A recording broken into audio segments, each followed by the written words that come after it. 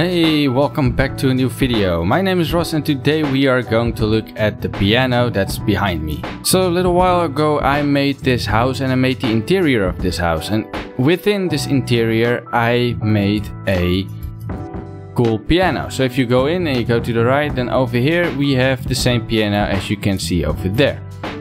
And it's a really cool design and I just wanted to share it with you. So that's what we are going to do today. It will be a small video, but I will tell you how to build this piano. So for this piano design we are going for the black piano, which uses these kind of items. So we need a nether of a wither skull. It's pretty hard to get if you play in survival, but yeah, it's a wither skull. We have a iron bar, we have some carpet, some black carpet, we have the deep slate tile stair and the slab. We also need a lectern, of course a book and quill for on the lectern. We need a item frame and we also need a map. And a map is something that we really need because that's what shows the piano keys, as you can see. So right away I want to say, if you want to make this design, that means you have to make one of these maps, which is a big area, but we will talk about that a little later. So anyway, let's just start with the design. So this piano design is a 4x4, just so you know. So if you have a space for it, then just keep in mind that it is 4x4 blocks. So the first thing what we are going to do is we are going to use the deep slate tile stairs, and what we are going to do is place one upside down like this. Then we will place a deep slate slab and also a upside down stairs like this. So you get a little kind of bench. Then on this side of the first stair that we have placed, we are going to place a deep slate tile slab. And we place 1, 2, 3 and 4. Then we take the stairs again and we place an upside down stairs over here, facing that way. So like this, as you can see. Then we are taking the slabs again and then we leave these two blocks and we start from here, 1, 2 and only 1. So you have like a diagonal like this. So this is an upside down stair, slab, slab and here slab, and then you have the upside down stairs over here that we already placed. So that of course leaves this space, which obviously is for the lectern, so we can place them right away. Then on this side we need upside down stairs. So we place just one normal and then we can place one upside down, and then we place a full row of 4 of these stairs. So 1, 2, 3, 4 on this side like this. So now you already start to see a little bit of the piano. Now for the stool or the seat that you can use is a wither skull. I just like to use that one because it's small and it looks like a little bit of a kind of stool instead of a slab, but you can also use a slab or you can use a stair if you like. That's up to you, but if you have a wither skull, I honestly think that's the best one and it looks the best. So we of course have a book and quill and we can place that one on these lecterns, and you don't have to put anything into it. It's just for an aesthetic, it looks really cool. So put 2 book and quills on here and that looks really cool.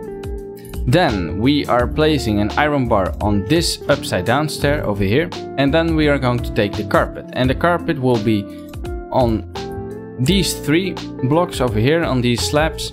Then we will also place one within the lectern. So if you like look at exactly that pixel of the carpet, you can place one next to it, as you can see. So if you place 2 of them over here, that means you can also place one on top, which we also will do. So we'll place on all of these carpets down here, also on top, 1 layer, and you will get this, and also on the iron bar. Now before you're going to shout in the comments that I made a mistake, yes I did. This stair should be gone. I accidentally said 4, but you only have to place these 3 and this has to be open. So yeah, no stairs over here.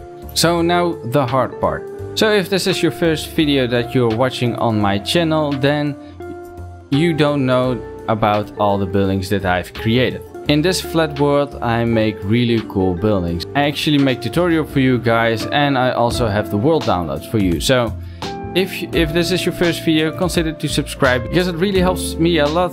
In that way we can grow, and also you won't miss out on the cool buildings that I'm making. But that's on this flat world, and on this flat world I also made this.